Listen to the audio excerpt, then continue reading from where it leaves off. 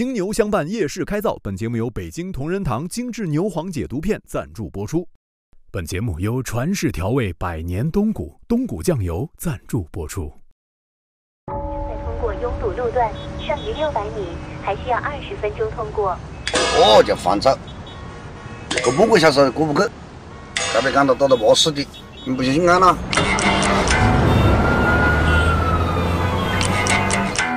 为什么干螃蟹这么多呢？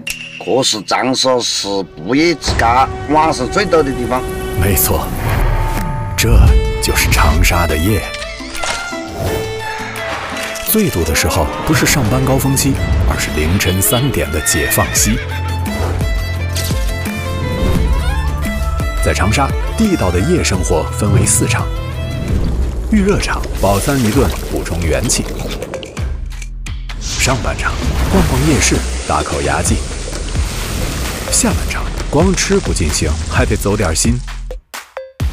而到了晚场，则需要安抚一天的灵魂。江湖菜馆第4季，跟随夜行动物的脚步，逛魔幻奇观，品勾魂美味。再平凡的一夜，也要热气腾腾。第1夜，我在长沙带你深夜漫游。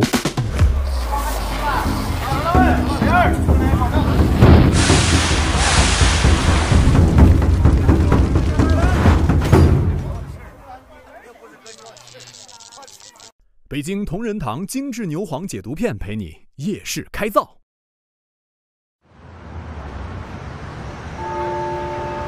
钟声唤醒了食客的味蕾，长沙夜生活预热场正式嘎场。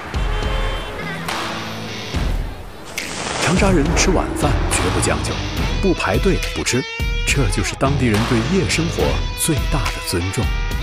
在无辣不欢的长沙，一道淡口菜居然打破吃辣魔咒，靠着味觉上的新奇，荣登江湖探店好评榜榜首。50号，进来！藏在社区深处，每晚限量50桌，排队就餐。还有号吗？老板2位哪个号？老板给你摆好多。要吃到这口味道，你需要足够的耐心。前面还有多少桌？哦，不好意思，我们这时候下班了。还有运气。拿180块钱。拿180块钱。秦叔、秦哀姐皮蛋肉丸门脸儿。不管前厅后厨多么如火如荼，这位总有自己的节奏。我们去吃的别的事。哦，8点钟我们大师傅太累了，我们都是8点钟下班。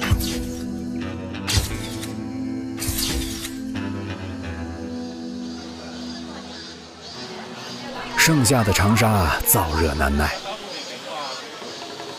令食客们纵享丝滑的是这道。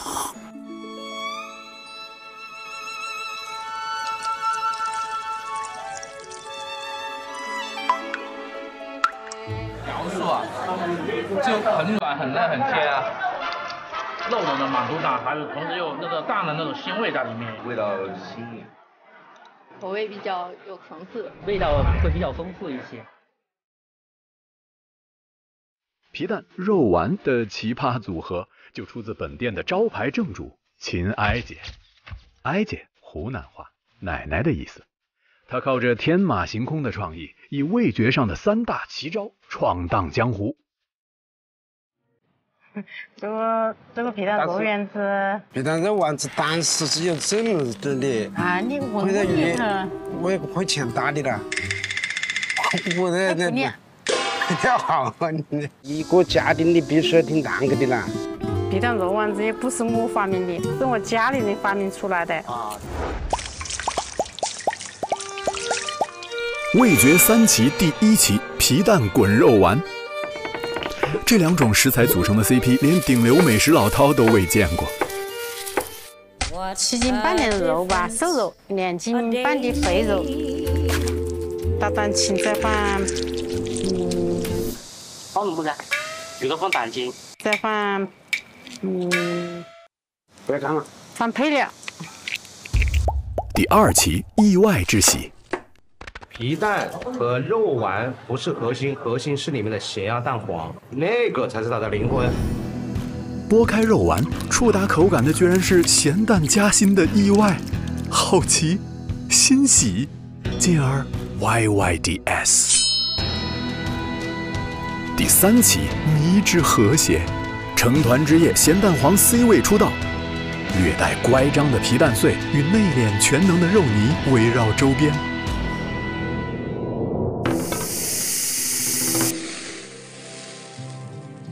皮蛋果冻般的口感，搭配肉丸的紧实肉感，紧 Q 交替，奇妙无穷。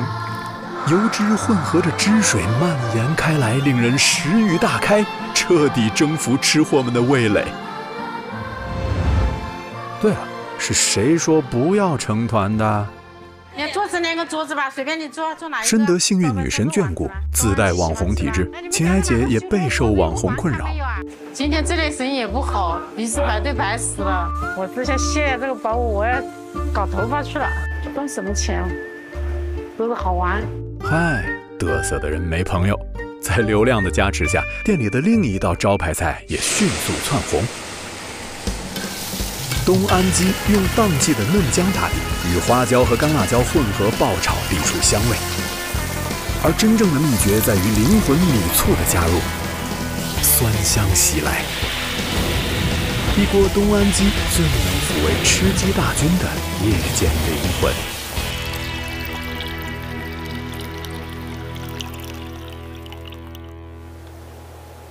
长沙的夜已深，而秦哀姐一家的晚饭才刚刚开始。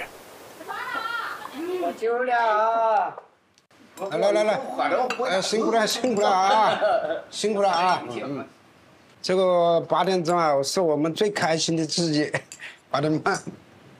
是家里的未来我们都是嘎着东西了，这个我侄子他们都在这里，我们年纪大了，以后的想法还是交给他们想。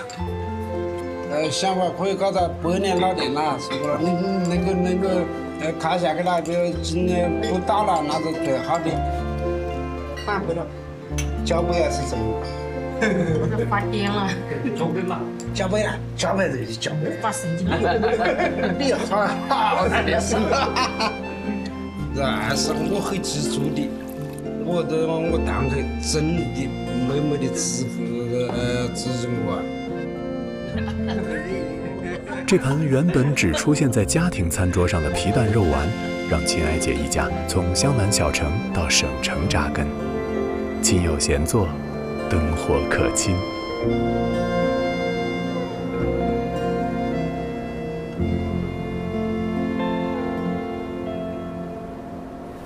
吃完晚饭，骚动的灵魂打开了长沙夜生活的上半场，在湘江两岸无乐不作。渔人码头夜市，少男少女们的夜生活聚集地，在这里大概只能吃到一样东西：小龙虾。长沙人吃虾有讲究，大哥口味虾是王牌中的王牌，二哥油爆虾是后起之秀，三弟爆头虾从洞庭湖来到长沙，一路畅销。而新晋网红卤虾则有取代大哥口味虾的苗头。传统卤虾因为不去头不开背，所以采用规格在4至6钱的青虾，方便入味。而聚味曲记等店家率先内卷制虾江湖，将规格提高到7至9钱。虾大了，这入味的功夫便有了技术门槛。上菜了。新哥卤虾大神，用精准微操把控食客味蕾。油温8成，活虾直接下锅，汆炸8秒即可捞出。经过油温之后，那个虾变得就比较蓬松，它会更容易入味一点。吃虾性的那个肉质它会变松散。而卤汤决定了卤虾的灵魂，香料秘方新哥自然是不给的，而印度椒和本地高结椒的联袂出演，奠定了卤汤的长沙 style。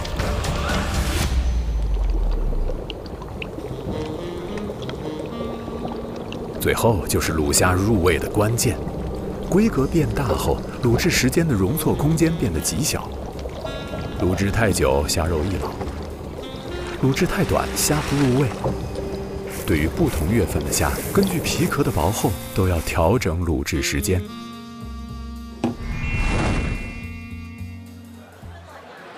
今天小龙虾还点爆辣的吗？不行的，这几天吃辣太多，嗓子都要冒火了呀。来，兄弟，灭灭火！给我也来一点沙。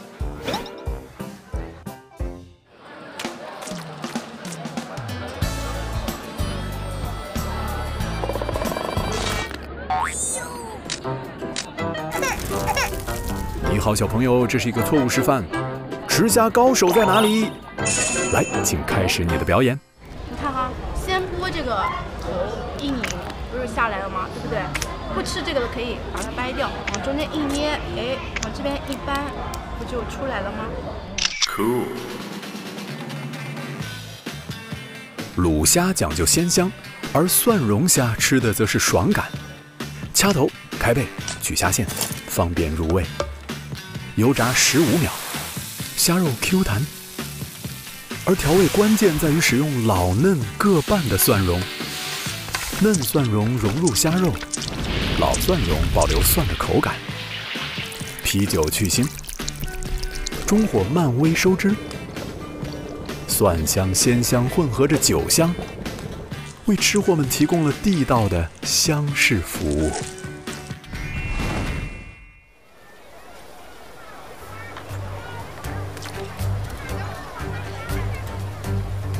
如果说河西渔人码头是长沙年轻人的朋克宵夜场，而一江之隔的河东湘江路，则是长沙老口子的养生宵夜地。一杯清茶，几碟凉菜，消暑足矣。辣条条跟我讲啊，白天日本鬼子轰炸，躲得防空洞；晚上日本鬼子不轰炸的，就出来看电影、打麻将、吃宵夜。爱姑凉菜，长沙老口子的深夜食堂。文家嘞，哦，你男朋友又来了，这看你坑点2块钱。你在现在在这干么子啦？长得好帅的，打俺嘛了。姜老师，他都在是好小男子嘞。知道我们年纪了吧？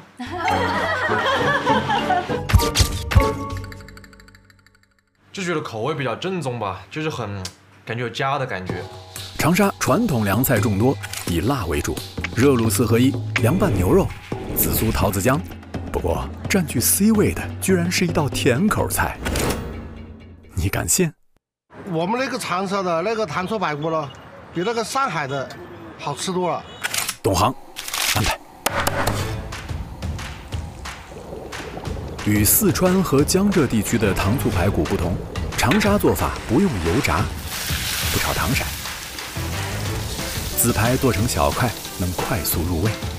爱姑版糖醋排骨调味简单，不用味精，只放糖、盐、醋，大火翻炒，浓汁挂壁。糖醋排骨的上色，爱姑有自己独特的风格。刚开始做糖醋排骨，颜色不好，就是感不是很皱的那种了。而秘诀来自一位老顾客。我是说我那个颜色不是很好看，他就说。你加了番茄酱没有了？啊？我说还要加番茄酱吗？本来立马就加，你加了就做得好了。番茄酱的酸，糖的甜，和排骨的香逐渐交融，标志性的酸甜口味得到升华。红亮剔透的挂汁色泽令人垂涎欲滴。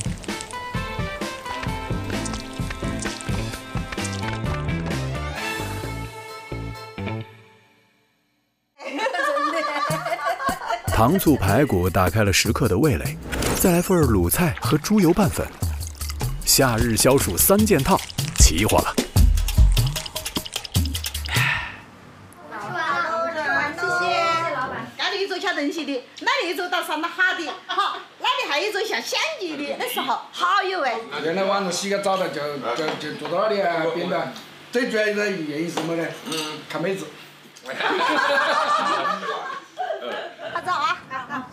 欢迎下次光临嘞，拜拜。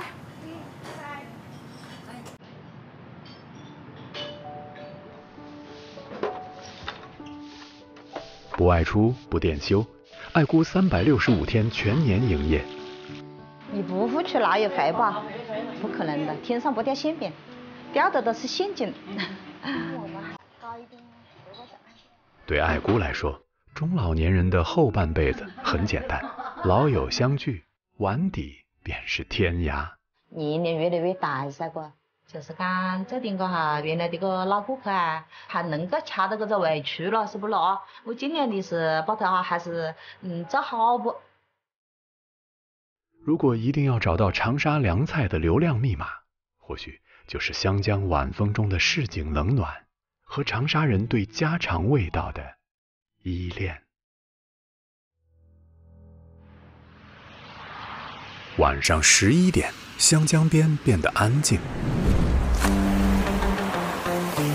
夜生活下半场，咱逛夜市。冬瓜山，夜市中的 C 位担当，烟火浓不网红。来这儿吃，排队不可避免，但懂行的老口子自然有一套吃货攻略。我一般就是如果等位等很久，我就会先去别的地方玩一玩，然后再过来。先过来取个号子，然后先到周围先吃一点东西，先垫一下。冬瓜山肉肠很好吃，夏天一般是吃紫苏桃子酱啊，几步就有一家。宝贝蒸饺也很好吃啊，越南的粉面巨好吃。然后文哥牛肉串在这边啊，但现在排队的也很多。说起冬瓜山的江湖，我得去见个老炮，听他讲讲关于这儿的风云野话。那大卷就是长沙的新建的这个就是烤小卷。哦，开始了。你看长沙的花椒，这个花椒有一个好吃的，甚至有时名气大，你甚至一个吃那个1毛5。有好多游客，因为我的都有，而且下次我到湖南来，我还来，我来给你们自己评价不敢，买自卖自货，是吧？啊，小楚，还拿凉冰冰的啊！你是辛苦多年折出来的，晓得不？来，谁呀？文哥，冬瓜山夜宵大神，以霸气十足的大串牛肉风靡冬瓜山20年。很新鲜，很嫩，还有那种照烧酱的味道。每餐有足足4、5大块，然后都会很大，很着急。提到冬瓜山，必说炸香肠，仅凭一己之力带火冬瓜山。随后，豫南街粉店、豫南街炸，文哥牛肉担热卤迅速崛起，将浪潮推向高峰，并成冬瓜山一代 OG。那鱿鱼翻边了，会烤哪个了？那就拿把小牛肉来，下雨天把担子出来，炸3度，炸3度。他们忙不过来，我到处每个岗位都帮忙。这个大串牛肉做的特色是什么？主要特色就是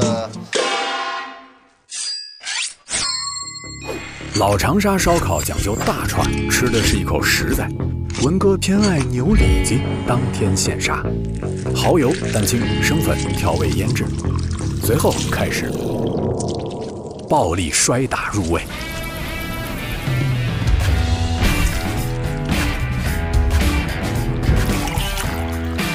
菜籽油涂抹，锁住水分，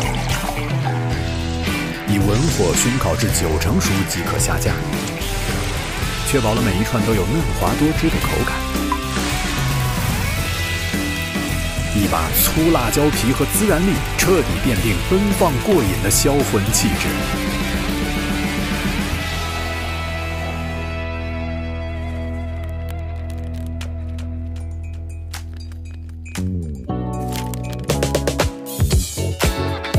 在冬瓜山夜市最早的一批创业者中，只剩文哥还在坚守岗位。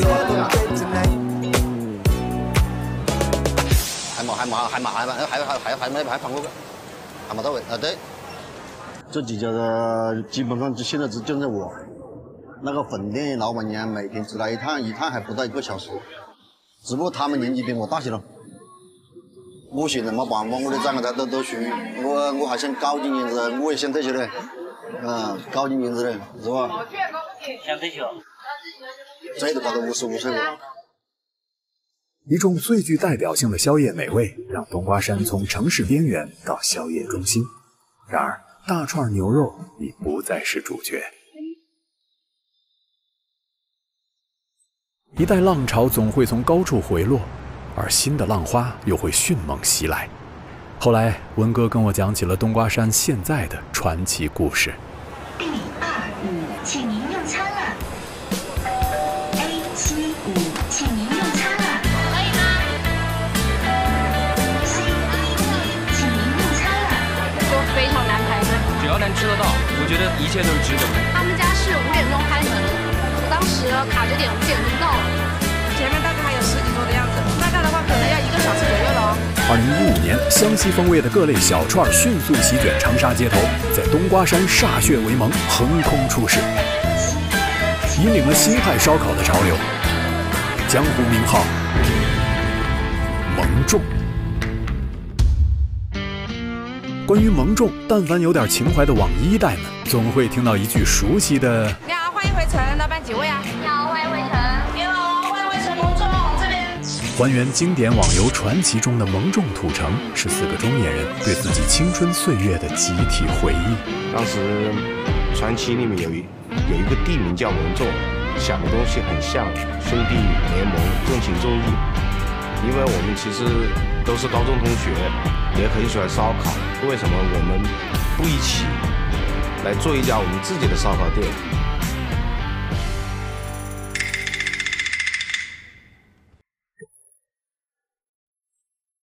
让蒙众真正成为传奇的，当属比夏日更热辣的烈火牛肉。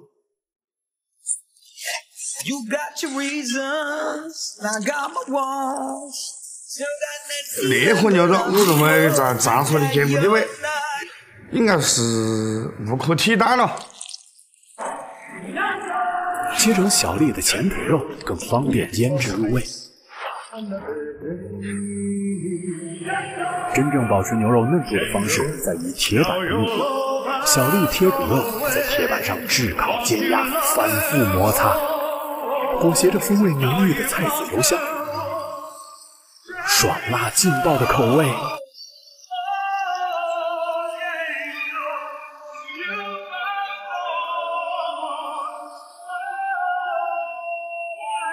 让你一口上头。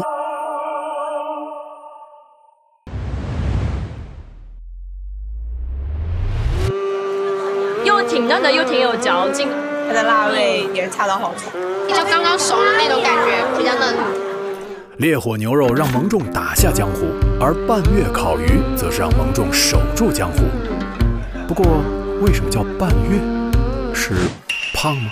由于传奇游戏里面，战士有一个很好的技能叫半月剑法。黄鸭叫，半月烤鱼的灵魂食材。抓住它2个腮的时候，它会咕咕咕的叫，所以才叫黄鸭叫。我们有我们自己的腌制方法，第一去它的腥味，第二一个让它更入味，有它原味的本身的一种底味。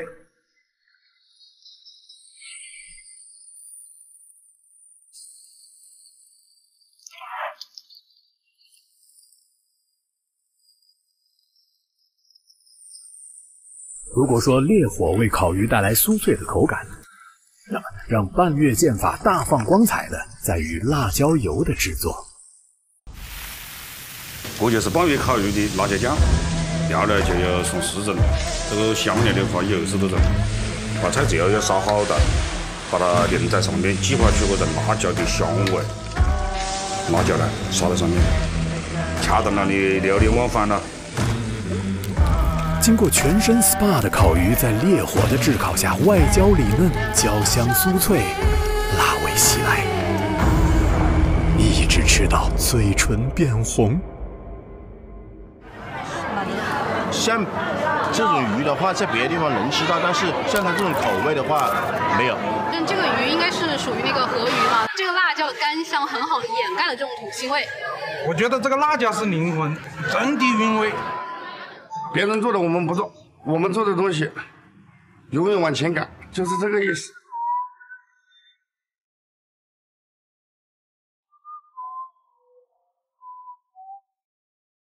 说完蒙重的故事，文哥突然有点感慨。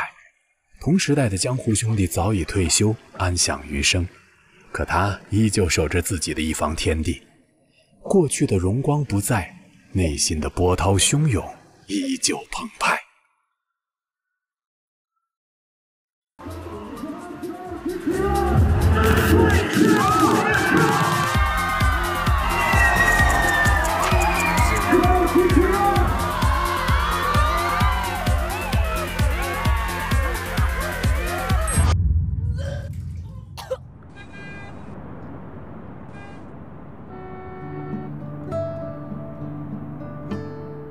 喝完酒，测过妹，释放一天的疲惫，长沙的晚晚场开始了。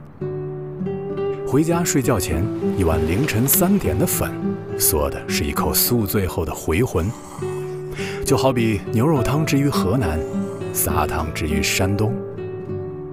长沙人的夜生活丰富，泡完吧，在外面喝完酒过来暖下胃，知道吧？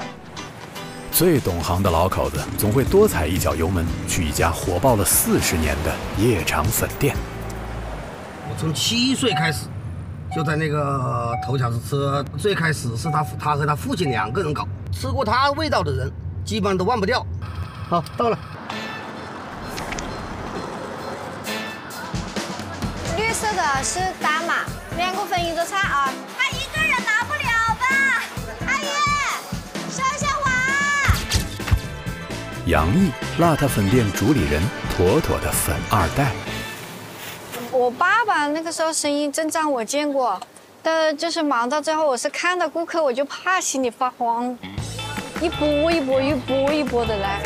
而关于他爹的传说一直在江湖流传，那样的景象我大概在3年前见过。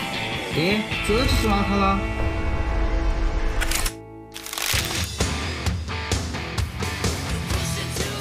因为他那个人呢邋里邋遢，他就自嘲叫邋遢分店。你看这个，这就是招牌。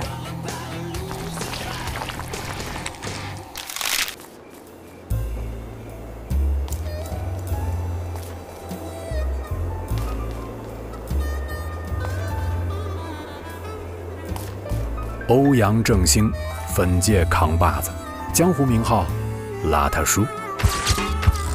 怎么看都有一股火云邪神的气质。哎，好不呀，好不，一掐不得了，有辣椒。兄弟，小子再来钱喽！不要做钱了，消费太高了。虽已退休多年，邋遢叔始终放心不下女儿女婿过来坐镇。还是等我这，你下来都让我跟他出来了。是有点伢子不放心了，跟那大一手啊。现在都变那个节目。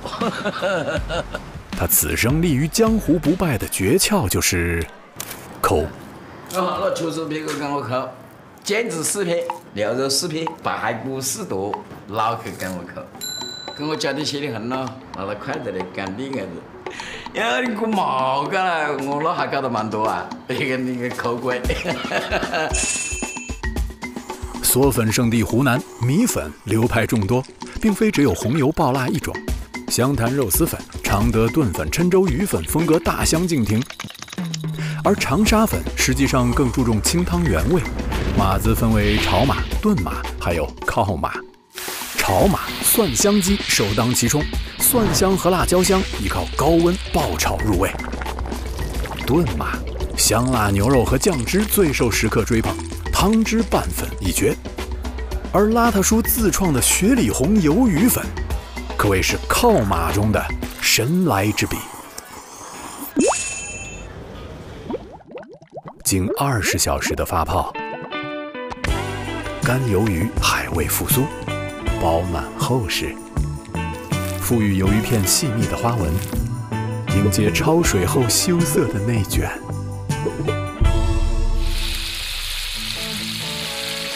旺火爆炒，鱿鱼片与酱辣椒不期而遇，姜蒜盖上香味烙印。所谓靠，就是北方人说的借味。爆炒后转小火慢煨，高汤融入其中，酸香渗透鱿鱼，浓香扑面。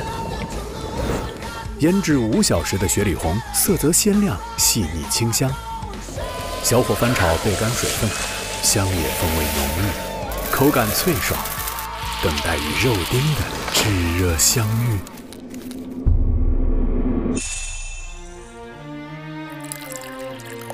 碗底用猪油低调调味，汤头与米粉高调缠绵。鱿鱼和雪里红的相遇，犹如海风吹拂田园，海鸟跟鱼相爱，终究只是一场美丽的意外。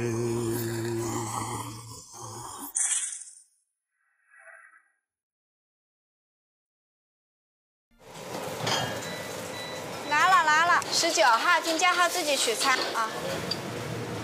他其实刚开始都不想让我搞的，因为他知道这个事情太累了。一般父母自己干这一行，就不会希望自己的子女也干自己干的这一行，因为都知道这一行的辛苦嘛。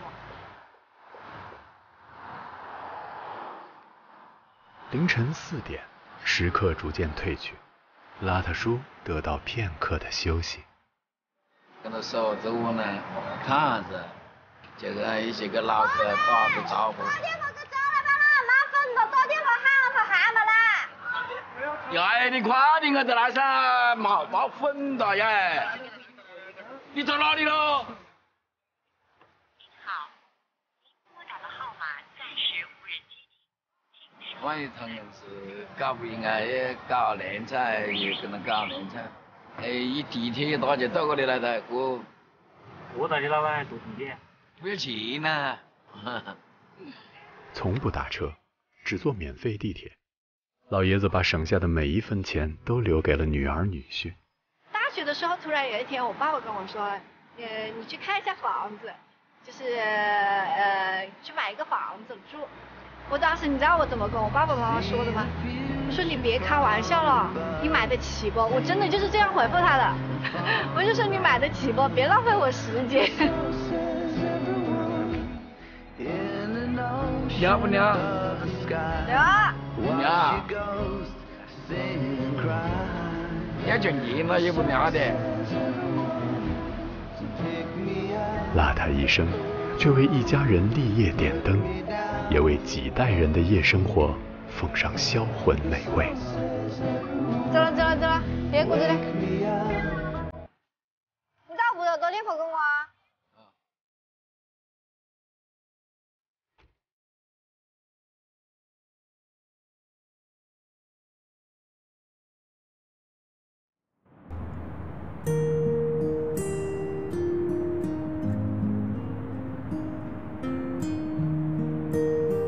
文哥的夜市风云录每晚准时开讲。说白了，就是我们薯饼都少一点了。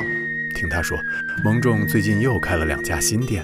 那我还蛮相信他们的，他们的老板只有30岁一个。